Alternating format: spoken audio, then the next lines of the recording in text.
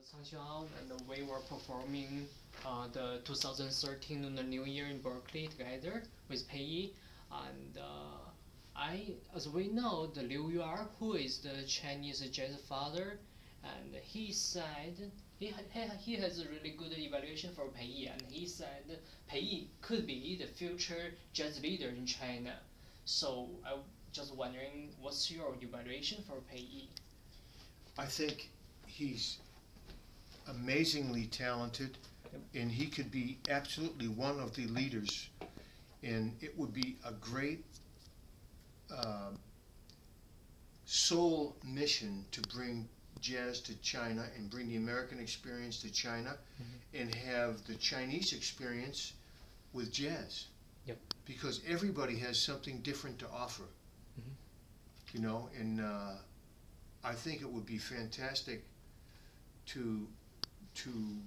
for Peiyi to bring this home, not only for performance, but for education, jazz education, to show how we study. Yes, for teaching and performing, and maybe organizing jazz festivals in jazz schools, a jazz school that would be important for young musicians to learn how to play jazz. So we know the China has a really short jazz history, yes. And America has a really meaningful and long history about jazz. And to my understanding, like what you're saying is basically like Peiyi is just a gift from America to China.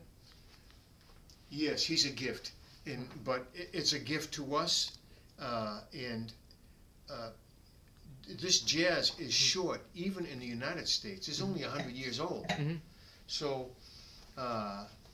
it's an evolution, and the evolution started in the United States, but now it's spreading out in the rest of the world. It's become global. I go all over the world, and everybody's playing great jazz. Yep. And why? Because of the internet. They buy the CDs immediately. They listen to the same tunes. They can get Jerry Bergonzi books, Hal Crook books online. It's global.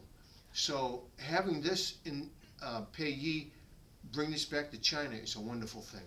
Yeah, the becoming more globally is also because more people like Peiyi, he learned, yes. They learned in America and bring the music spirit to their countries. Yes. And you said Peiyi is really good to mix some different kind of music together and make something new. He can make something new, yes. Yeah, and what do you think about that? I think it's great. I would like to hear something new. I often think about, could there be another music that would ever come along that would be as provocative like jazz, but something completely different?